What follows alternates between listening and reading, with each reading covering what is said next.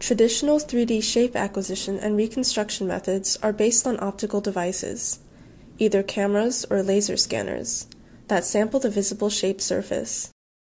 Notably, these techniques fall short in cases where the shapes contain highly occluded parts that are inaccessible to the scanner's line of sight.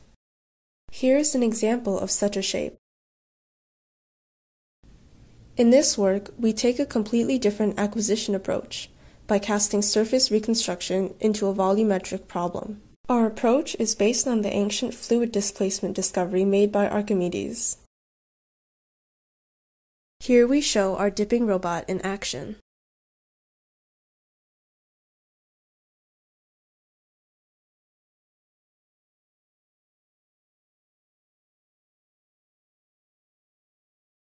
By dipping an object in liquid along an axis, we can measure the displacement of the liquid volume and transform it into a series of thin volume slices of the shape.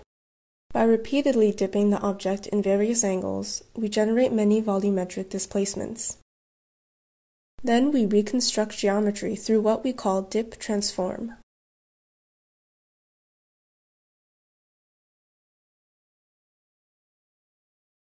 Here we show a progressive reconstruction of the elephant, illustrating how the reconstruction is improved as the number of dips increases.